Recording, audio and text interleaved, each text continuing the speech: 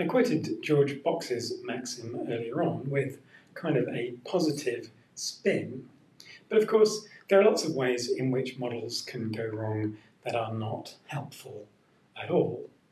A model fitted from data is only as good as the data, and only as good as the model, and only as good as the learning process, all of which may be subject to errors and uncertainty, both due to the random fluctuations of reality and also due to poor choices made along the way.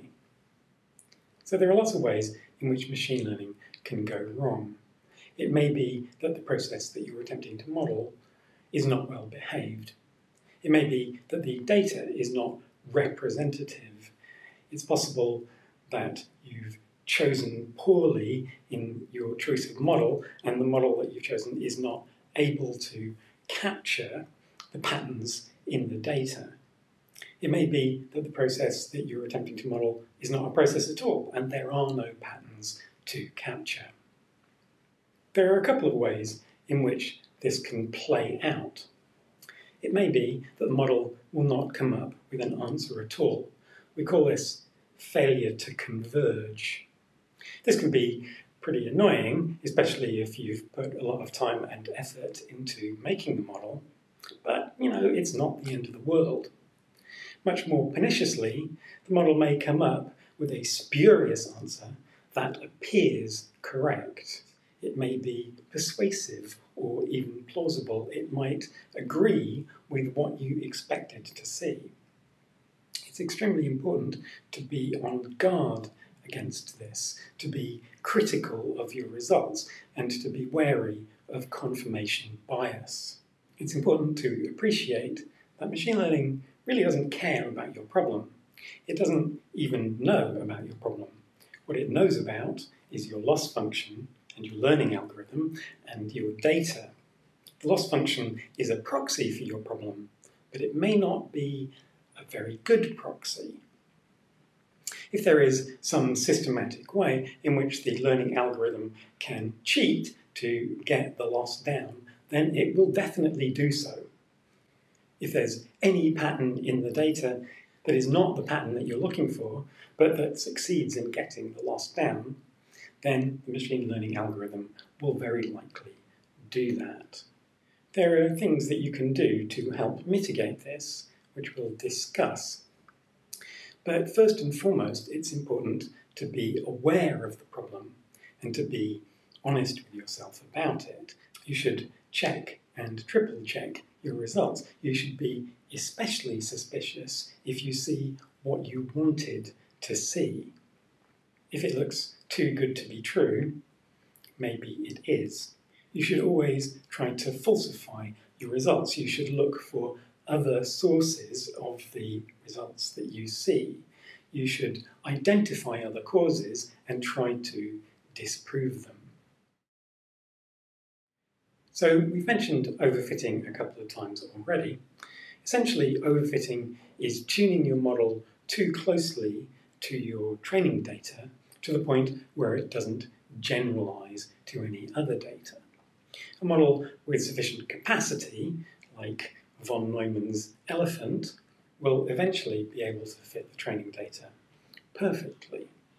You can sometimes, although not always, see this in your validation and test results. It's worth noting that the choices that you make as a result of validation results, for example, in model selection or hyperparameter tuning, are themselves a kind of fitting. The choices that you make will be affected by the validation data, and even though the learning algorithm never actually sees the validation data, the choices that you make can lead to overfitting as well. The term overfitting is sometimes used a little loosely to represent failures to generalize from other causes. A counterpart to overfitting is underfitting. This is when your model doesn't even manage to capture the behavior of the training data, much less generalize to new examples. This may be a result of lack of capacity in the model, or it may be that you have not given the model sufficient opportunities to learn, either because you haven't trained it for long enough or because you haven't given it enough data to learn from. Attempts to mitigate overfitting are known broadly as regularization. These almost always involve trading off some accuracy for behaviour that is in some sense nicer. There are lots of different ways of doing this.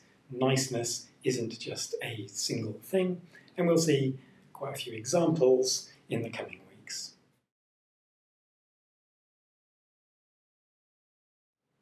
When it comes to unhelpful machine learning terminology, the word bias is perhaps one of the most unrepentant serial offenders.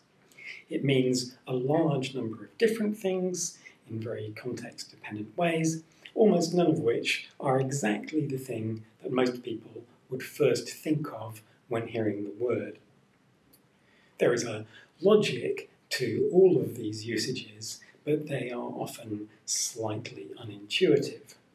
Perhaps the least intuitive of all is used to characterize patterns of misfitting across different types of model. This is known as the bias-variance trade-off. In this context, bias is the tendency of a model to misfit due to the model structure or assumptions. Conversely, variance is the tendency of the model to misfit because it's too sensitive to the specifics of the training data. A high bias model will tend to converge to broadly similar but perhaps systematically wrong answers across a lot of different variations in the training data. It imposes stronger assumptions and may be prone to underfitting. A high variance model may converge to wildly different answers as a result of relatively small variations in the training data. But on average, all of those answers may be slightly closer to the correct answer. High variance models generally impose fewer assumptions and may be prone to overfitting. Ideally, we'd like bias and variance to both be low, but usually that's not the case, which is where the trade-off comes from. Regularization often involves trading a somewhat higher bias for a lower variance. Mostly when people talk about bias in real life, they mean nothing like that. What they mean is being treated unfairly or prejudiced against. They mean there is some kind of systematic skew against them, or indeed for them, although people tend not to complain about that quite so much. This kind of bias is also rife in machine learning. The most common and obvious cause, although not the only one, is biased training data. That is to say, the training data is in some way not representative of the true data distribution. The model will learn some aspects of this misrepresentation and then transfer that to future cases that it deals with. As a relatively uncontentious example, consider the dog and cat pictures that we looked at earlier.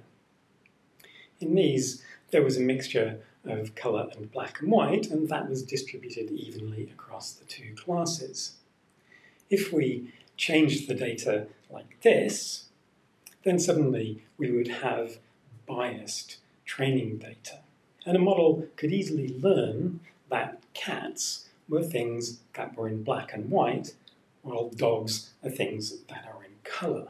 There are plenty of examples in machine learning history, although some of them are probably apocryphal, of models learning the wrong thing because there were cues in the training data that the modelers didn't notice and take into account. So is that a plane, or does it just have a blue sky background? Is that a horse, or does it just have a green paddock background? background? Is that a Russian tank, or was the photo just taken on a sunny day, or according to other versions of the story, a cloudy day, or by a low-resolution satellite image, or was the film overexposed? There are lots of different versions of this story. It's one of the ones that's probably apocryphal.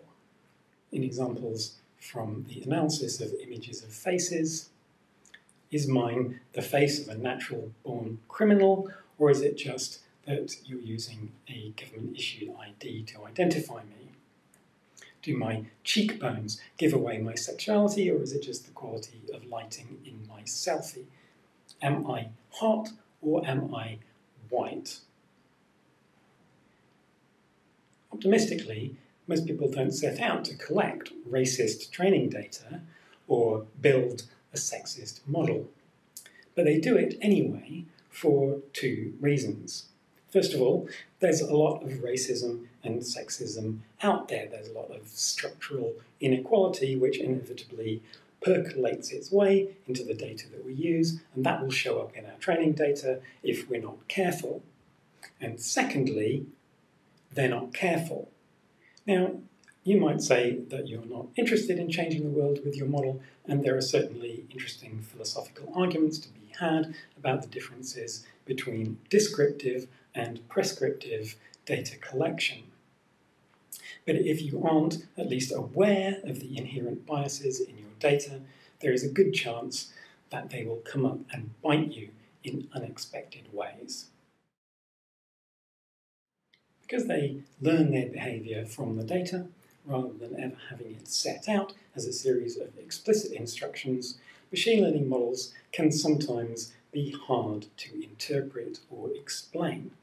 This isn't always the case. Some simple models, like linear models and also decision trees, may well be interpretable, but certainly a lot of the more complex models, like deep neural networks, are very difficult or impossible to fully understand or interpret. One of the things that this means is that they can lack explanatory power. Now, this may not matter. It may well be that just empirically working is enough, but sometimes we would like to be able to understand something about the processes that we are modelling.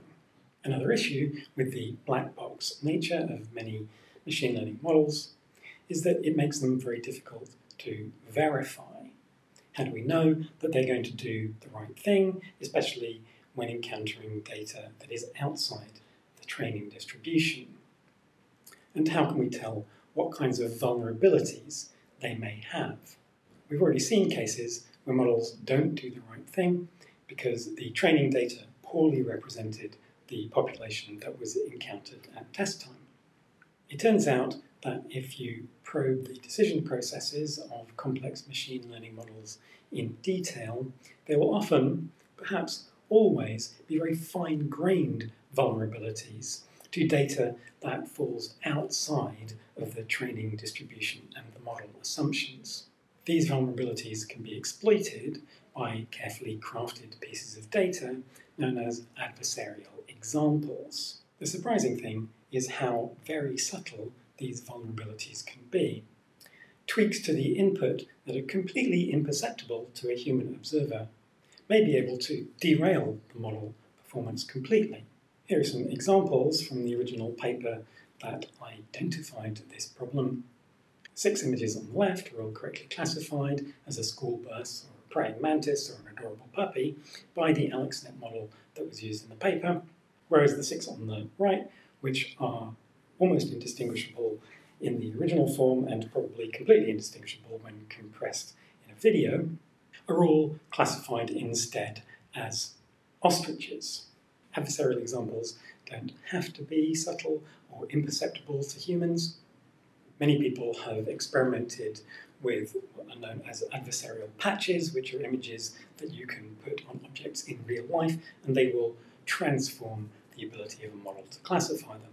In the example here, the researchers have printed out this rather large patch worn by the person on the right, and that is enough to stop a person-identifying model from being able to spot him as a person, whereas it works perfectly well with the person next to him who isn't wearing the patch.